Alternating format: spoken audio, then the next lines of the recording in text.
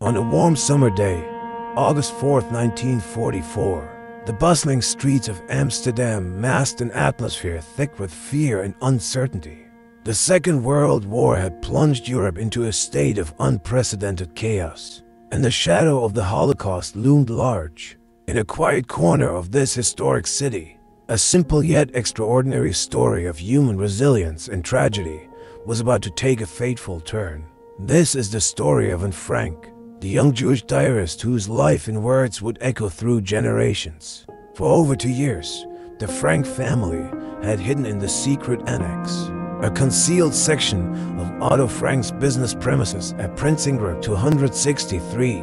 Otto, his wife Edith, their daughters Margot and Anne, along with the Van Pels family and a dentist named Fritz Pfeffer, had created a semblance of life within the narrow confines of their hidden world. The outside world had become a place of unimaginable peril for Jews, and the Secret Annex offered a fragile haven from the horrors unfolding across Europe. And FRANCK, a spirited and insightful girl, had been chronicling her thoughts, fears, and dreams in her diary, which she named Kitty. Her words painted a vivid picture of life in hiding, the tensions, the small joys, and the ever-present dread of discovery. Anne's diary was more than just a record of events. It was a window into her soul, a testament to the enduring human spirit in the face of darkness.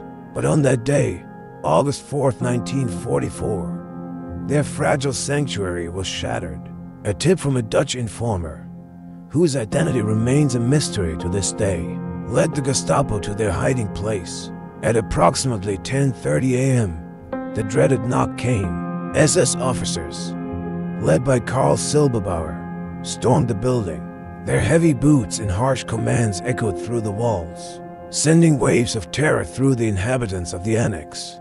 The occupants were dragged from their hiding place, bewildered and terrified. For 2 years, they had lived in constant fear of this moment, and now it had arrived with brutal suddenness. And then Margot clung to their parents, their faces pale with shock. Otto Frank, the pillar of strength for his family, tried to remain composed, but the gravity of the situation was unmistakable.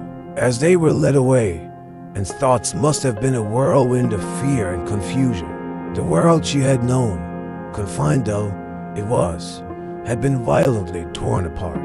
The diary that had been her confidant, her solace, was left behind, its pages filled with the voice of a girl who dreamed of freedom and a future beyond the war. The FRANCK family, along with the others, were taken to Westerbork transit camp. The conditions were harsh, but it was only the beginning of their harrowing journey. On September 3rd, 1944, they were crammed into cattle cars and transported to Auschwitz, the infamous death camp. The train ride lasted 3 days, each hour descent into a nightmare. Upon arrival at Auschwitz, the men and women were separated. Otto Frank was torn from his family, a moment that would haunt him for the rest of his life. And Margot and Edith faced the brutal reality of the women's camp, where starvation, disease, and brutality were the daily fare. And then Margot, who had always been close, clung to each other for support. In late October 1944, Anne and Margot were transferred to Bergen-Belsen concentration camp. Conditions there were even more appalling. The camp was overcrowded, and disease was rampant. The sisters' health deteriorated rapidly. In early 1945, just weeks before the camp was liberated by British forces, Margot and Anne succumbed to typhus, their young lives extinguished in the cruelest of circumstances. The war ended, but for Otto Frank, the nightmare continued. He was the sole survivor of the family, liberated from Auschwitz by Soviet troops. Returning to Amsterdam, he was consumed by the desperate hope that his daughters might have survived. That hope was dashed when he learned of their fate. Among the few remnants of his family's life in hiding was Anne's diary, which had been saved by Miep Gies, one of the Dutch helpers who had risked their lives to protect the occupants of the annex. Reading Anne's words, Otto was overwhelmed by her insight and maturity. The diary was a poignant record of a young girl's inner world amidst the horrors of war. It was also a powerful reminder of the millions of voices silenced by the Holocaust.